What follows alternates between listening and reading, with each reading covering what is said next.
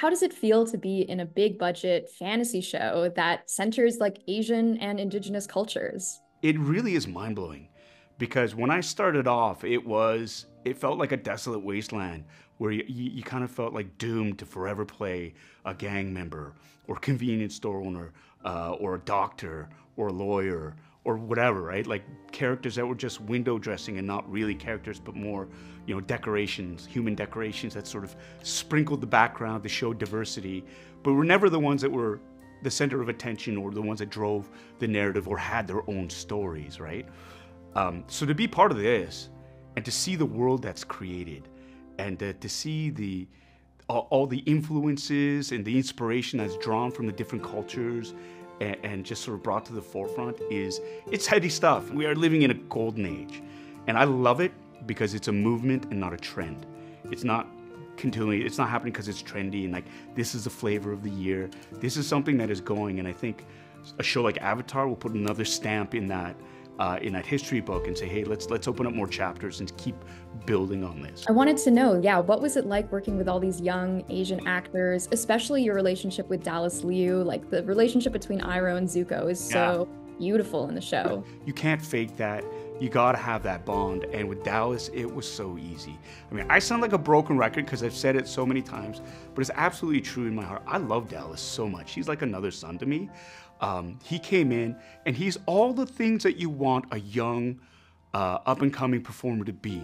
He's grounded, he's kind, he's compassionate, he's passionate, he's disciplined, he does the work, he's determined, and he cares so much. And it's so easy to root for him and to be on his side. And it was just such a joy working with him and seeing him excel. The Last Airbender deals with very serious themes like war and sacrifice and how loss can push you to do these terrible things. But even in this war started by adults, the children are altering history.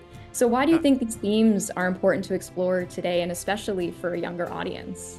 It's almost like a gateway to explore the themes or the events that are happening around them currently right now. It helps them to understand possibly the dynamic of the real world and what's going on. And gives them parallels, and it's a great conversation starter too. It's like, oh, this is very similar to the Fire Nation wanting to take over and and colonizing all these different kingdoms and whatnot.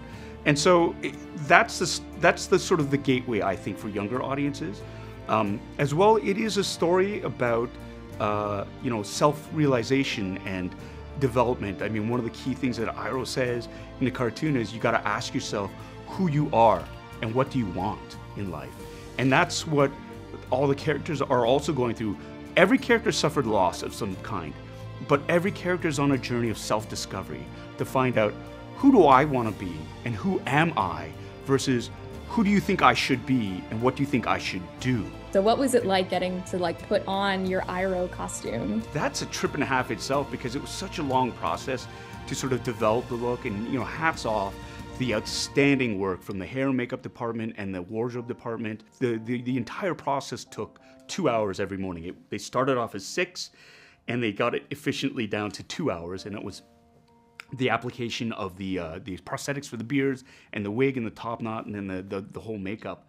And then the costumes were just so detailed and so functional and very true as well, drawing a direct influence from the animated series, bringing it to life in actualization, but then going that next step and adding in all the finer details that you couldn't get in the animated series. And you mentioned that you're a fan. Did you watch the show before the Netflix adaptation? I watched it 2017. A castmate of mine on Kim's Convenience, she said, you gotta watch this show. It's probably some of the best TV you've ever watched. So I sat and I watched all 3 books. I thought, this is fantastic. And then very shortly after that, it was announced that it was being developed by Netflix into a live-action remake.